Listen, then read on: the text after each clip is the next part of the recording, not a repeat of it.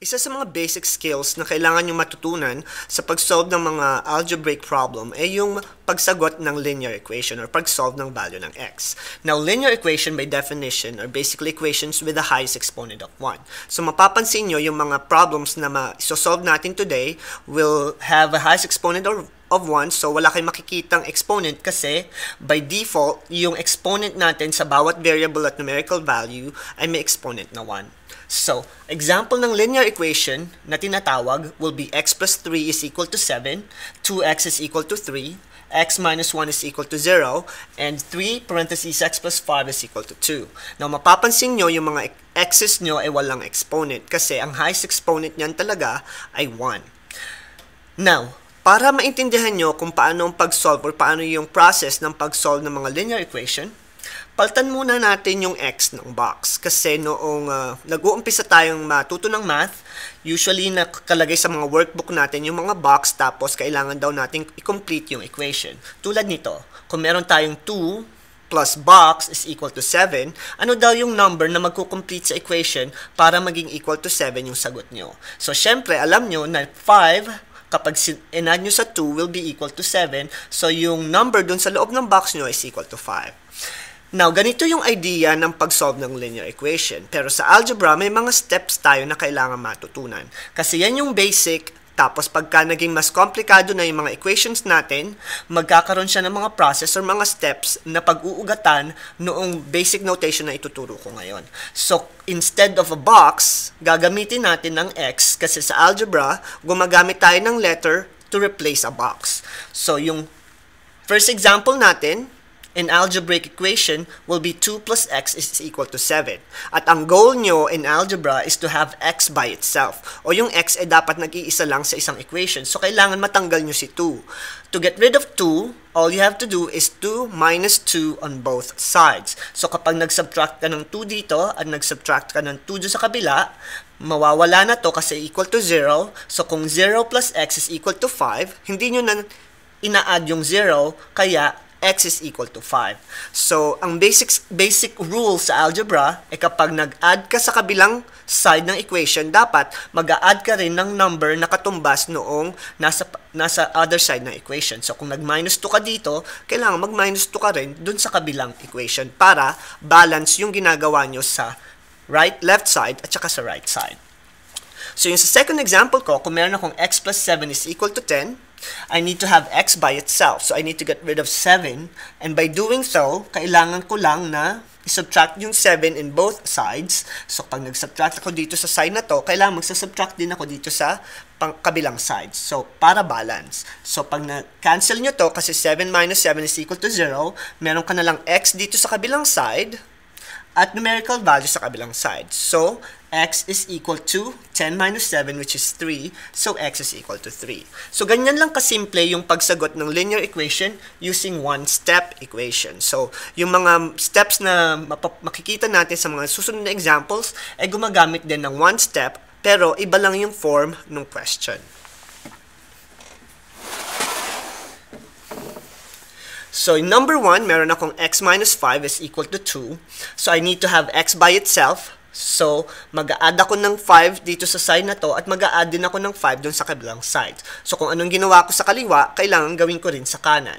So, meron kang x is equal to 7 dun sa problem number 1. So, one-step equation kasi, you just need one step to solve the problem. So, for number 2, if I have x plus 3 is equal to positive 10, para matanggal ko si 3, kailangan ko ng additive inverse niya, which is minus 3 and minus 3, kasi ang goal natin is makancel yung 3 by x para yung x mag-isa na lang, so x is equal to 7. And for my last example, I have negative 5 plus x is equal to 2, so I need to have x by itself, so tatanggalin ko uli si negative 5, and to do that, kailangan kong mag-add ng 5 in both sides. So, x is equal to 7. Now, yung first 3 examples, simple na lang kasi naintindihan nyo na yung mga examples ko dun sa previous slide.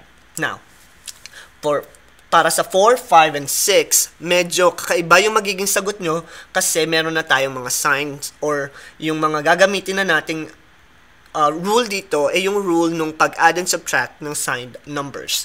So, if I have x plus 7 is equal to 2, Tulad nung ginawa ko sa first 3 example, I need to get rid of 7 by subtracting 7 on both sides.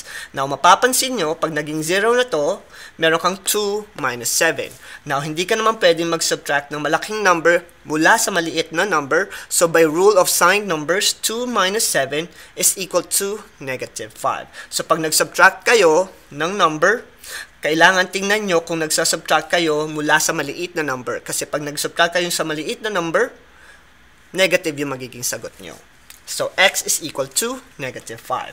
So, for number 5, I have x minus 5 is equal to negative 12.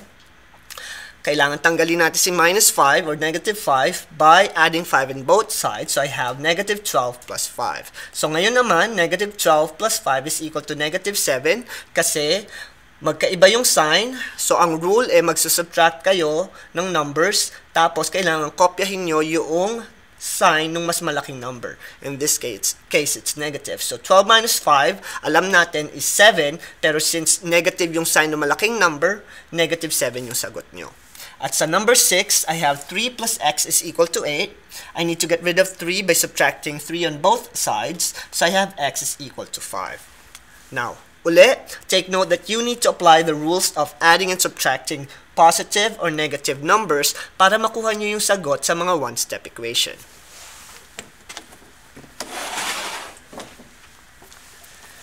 Now, sa mga susunod kong examples, one-step equation pa rin siya, pero gagamitan na natin siya ng multiplication and divisions. So, yung nakaraan na operations na ginamit natin is either addition or subtraction. Ngayon naman is multiplication and division. Now, kailan tayo mag-multiply at magdi-divide sa left side at sa right side para maging mag-isa na lang yung x doon sa kabilang side na equation. Meron tayong example number 1, I have 2x is equal to 10.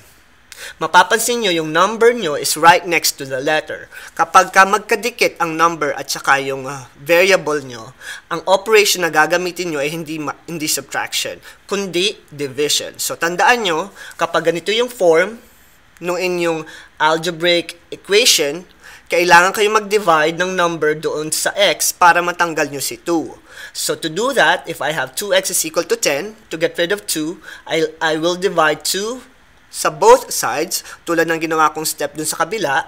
So, 2 divided by 2, makakancel na siya. It's equal to 1. So, meron ka ngayong x equal to 10 divided by 2, which is 5. So, yan yung paraan kung paano matatanggal yung number right next to x through division. So, ganito yung form na makikita nyo para mag-divide kayo ng number by x. So, tulad rin ng number 2, I have 5x is equal to 35. So, to get rid of 5, magdi-divide tayo. So, divide 5 sa left side, magdi-divide ka rin ng 5 sa right side para balance. So, 5 divided by 5 is 1. So, cancel na siya. So, meron kang x is equal to 35 divided by 5, which is 7. Now, for number 3, I have 12x is equal to 5. I will divide 12 in both sides. Now, alam ko yung 5 divided by 12 ay hindi ko masisimplify as fraction. So, ang sagot ko na ngayon is x equal to 5 over 12. So, minsan, whole number yung magiging sagot nyo kapag nag-divide kayo or nag-perform kayo ng one-step equation. At minsan naman, pwedeng maging fraction. So, huwag kayong matatakot kapag fraction na yung nagiging labas ng mga answer nyo kasi hindi sa lahat ng pagkakataon, whole numbers yung magiging sagot nyo. So, for the next 3 examples, one-step equation pa rin siya, pero iba na yung form. So, hindi nyo na makikita si 2x or a number right next to x. Ngayon naman, mapapansin nyo, mga fractions naman. So, kung meron kang x over 2 equal to 3, you need to have x by itself. So, pagka-fraction na yung inyong equation, to get rid of the denominator or yung numerical value nyo sa baba, ang gagawin nyo naman is yung inverse ng multiplication, which is division. So, to get rid of 2, multiply naman kayo ng 2 sa left side at saka sa right side. So, cancel yung 2 nyo kasi 2 times 2 will be equal to 1. So, meron ka ngayong 1x na hindi nyo na nakakita kasi invisible yung 1 kasi variable lang siya. And 3 times 2 is equal to 6. So, ganito naman yung one-step equation na kung saan gumagamit ng multiplication instead of addition or subtraction or multiplication. So, sa fractional form, ang inverse ng fractional form is multiplication, kaya nag-multiply kayo in both sides. So, sa number 2, kung meron kayong x over 7 is equal to 2, to get rid of 7, mag-multiply kayo ng 7 sa both sides. So, x is equal to 14. And for the last number, I have x over 6 is equal to negative 5. I need to get rid of 6 by x. So, mag-multiply ako ng 6 sa kabila at dito sa kanan. So, meron na yung x equal to negative 30. And the reason na negative 30 siya kasi pag negative at saka positive ang pinag-multiply will be a negative number.